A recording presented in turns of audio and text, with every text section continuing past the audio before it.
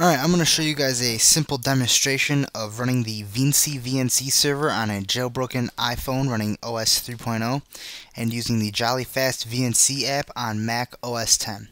So the first thing I'm going to show you guys here is this is the Jolly Fast VNC server list, the first window that pops up when you start the application.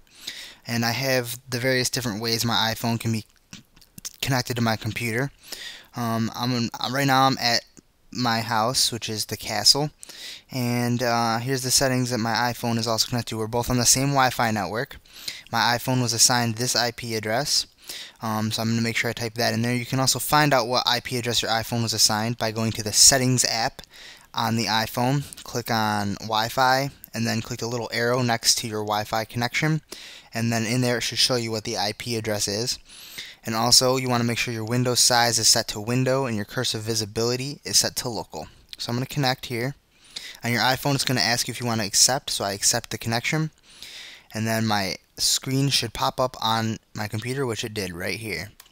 Okay, so now I have the iPhone screen. The Veency app allows you to type into your phone with the keyboard, allows you to use the finger gestures through the mouse, and click the home key through the right mouse click. So just to show you changing screens here, I'm going to click and move it to the left, and now I just moved my screen right. Same thing as if you were to take your finger, press down, and flick it left. Alright, flick back right here, and you can see I went back to the first page. Now I'm going to open up the Notes app to show you guys the typing. I already typed some stuff in here so I can show you some nifty things you can do with your computer. Alright, it is a slow protocol. That's to be expected with any VNC client or server running on a low CPU priority device through Wi-Fi.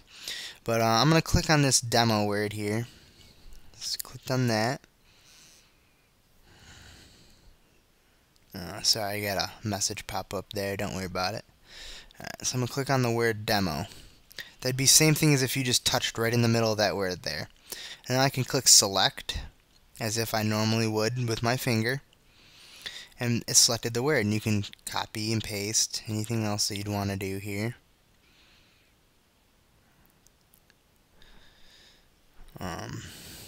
Select all that there. And then we can cut that or delete, whatever you'd like to do in order to accomplish what you're working at. And now I can type on my keyboard as if I normally would be typing in any other application on the computer.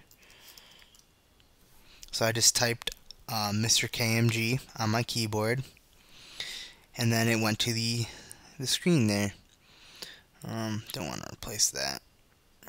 So now let's say I'm done with this app, I'm done with this note, click done.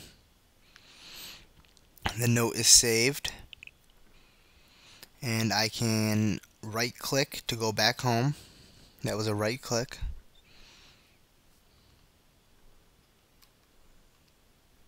I right clicked again after I got to my home screen. It took me to my search. I could type into the search like I normally would. Everything pretty much works as if you had the iPhone in your hand. So hope you guys enjoy this demonstration and it excites some interest in the community. Maybe get the VNC application running or server running even a little more smoothly and quickly. This is Mr. KMG, and hope you guys enjoy.